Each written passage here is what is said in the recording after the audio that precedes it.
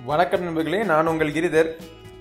நம்ம இன்னைக்கு இந்த ஷோமி டிவியினுடைய ரிமோட், இந்த ரிமோட்டை இந்த டிவியோட நம்ம எப்படி யூஸ் பண்ணுறது அப்படிங்கிறத பார்ப்போம்.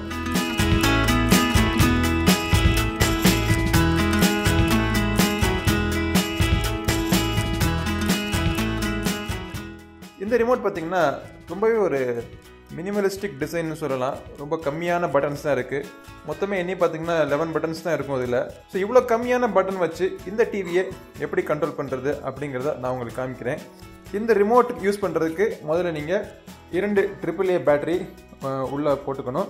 ஸோ AAA பேட்டரிஸ் போட்ட உடனே உங்கள் டிவி வந்து ஆட்டோமேட்டிக்காக இந்த ரிமோட்டை ஸ்கேன் பண்ணி உங்களுக்கு பேர் பண்ணி விட்டுரும்.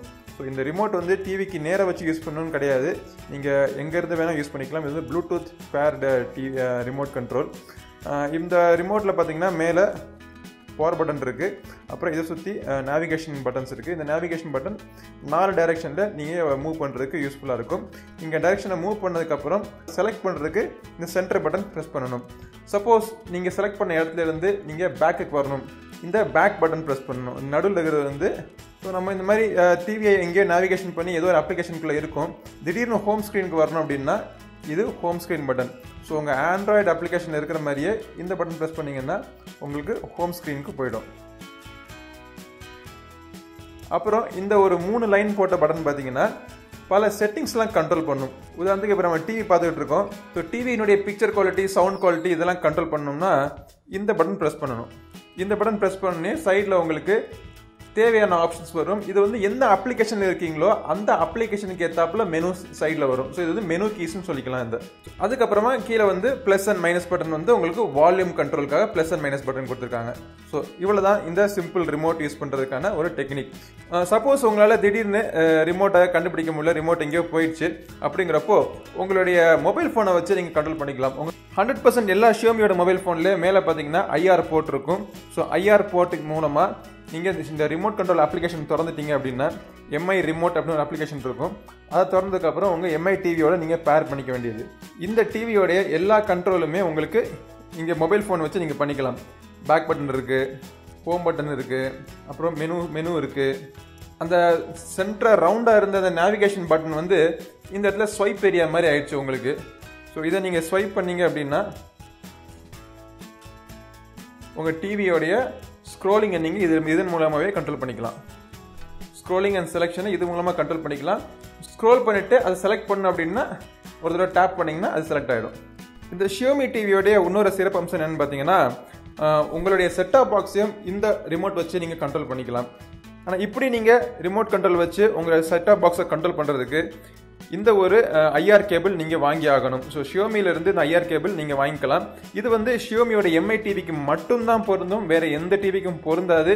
ஸோ இதை நீங்கள் வாங்கினதுக்கப்புறம் உங்கள் டிவியினுடைய பின்னாடி ஒரு USB போர்ட் இருக்கும். அந்த USB போர்ட்டில் இதை சொருகிற வேண்டியது. அப்புறம் இந்த IR லைட்டை உங்களுடைய செட்டாப் பாக்ஸ் முன்னாடி வச்சிட வேண்டியது. ஸோ அவ்வளோதான், ரொம்ப சிம்பிள். ஓகே, இப்போ வந்து இந்த IR கேபிளை நம்ம டிவியோட கனெக்ட் பண்ணியாச்சு. அந்த IR கேபிளோட LED இன்னொரு என்ஸை வந்து நம்ம செட்டாப் பாக்ஸ் முன்னாடி வச்சாச்சு.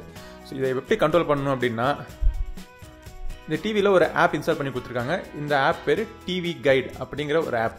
இந்த ஆப் வந்து இந்தியன் கம்பெனி சென்சாரா அப்படின்னு ஒரு கம்பெனி வந்து தயாரித்த ஒரு ஆப்.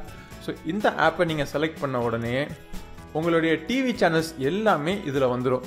இதனுடைய செட்டிங்ஸ்குள்ளே போயிட்டு நீங்கள் எந்த லாங்குவேஜ் அதிகமாக பார்ப்பீங்க அப்படிங்கிறத நீங்கள் உள்ளே இன்புட் பண்ணிக்கணும். உதாரணத்துக்கு நம்ம இப்போ வந்து தமிழ் அப்படின்னு என்டர் பண்ணியாச்சு. அதுக்கு கீழே என்ன கேபிள் கனெக்ஷன் நீங்கள் வச்சுருக்கீங்க அப்படிங்கிறத என்டர் பண்ணிடணும். டாடா ஸ்கை அப்படிங்கிற என்டர் பண்ணியிருக்கேன். ஸோ இதில் உங்கள் Reliance, Sun TV, Tata sky, cable operators by city. உங்களுக்கு தமிழ்நாடு போனோடனே தமிழ்நாடுல எந்த ஊருடைய கேபிள் ஆப்ரேட்டர் அப்படிங்கிறதும் உங்களுக்கு வந்துடும் இல்லை. ஸோ ஒவ்வொரு கேபிள் ஆப்ரேட்டரும் செட்டாப் பாக்ஸ் கொடுத்துருப்பாங்க. ஸோ அதை நீங்கள் இதில் செலக்ட் பண்ணிட வேண்டியது. அந்த டிவியில் என்ன ரன் ஆகிட்டு இருக்கு அப்படிங்கிறத உங்களுக்கு இங்கே தம்ப்நெயில் மாதிரி தெரிஞ்சிடும். ஸோ இப்போ உதாரணத்துக்கு பார்த்தீங்கன்னா 8 PM நியூஸ், இது வந்து ஜெயா பிளஸ்ல ரன் ஆகிட்டு இருக்கு. இது எவ்வளோ தூரம் ஓடி இருக்கு அப்படிங்கிறத உங்களுக்கு ஒரு பார் இண்டிகேட்டர், ப்ராக்ரஸ் பார் மாதிரி ஒன்று காமிச்சிடுறாங்க. இதை நீங்கள் கிளிக் பண்ண உடனே நேர ஜெயா டிவிக்கு போயிடும். ஸோ இப்படி நம்ம இதில் செலக்ட் பண்ணி பார்க்குறத இந்த டிவி வந்து லேர்ன் பண்ணிக்கிட்டே இருக்கும். ஸோ குறிப்பிட்ட நேரத்தில், குறிப்பிட்ட நாளில் நீங்கள் எந்த ப்ரோக்ராம் பார்க்க விரும்புவீங்க அப்படிங்கிறத தெரிஞ்சுக்கிட்டு அந்த ப்ரோக்ராமுடைய தம்ப்நெயிலை இந்த ஹோம் ஸ்க்ரீனில் கொண்டாந்து நிறுத்திடும். ஸோ இது வரைக்கும் நம்ம ஷியோமியோட MI டிவியோடைய ரிமோட்டை எப்படி யூஸ் பண்றது அப்படிங்கறத இந்த பதிவில் பார்த்தோம். இந்த மாதிரி பல பதிவுகள் தொடர்ந்து பார்க்கறதுக்கு இன்னும் வரும் நாட்களில் இந்த MI டிவியோடைய பல அம்சங்களை தனியாக பிரிச்சு ஒவ்வொன்றா ஒரு வீடியோ போட்டுறேன். இந்த வீடியோ உங்களுக்கு பிடிச்சிருக்கும்னு நினைக்கிறேன். அடுத்த ஒரு வீடியோவில் உங்களை சீக்கிரம் சந்திக்கும் வரை உங்களிடமிருந்து விடைபெறுவது உங்கள் நண்பன் கிரிதர். வாழ்க தமிழ், வளர்க பாரதம்.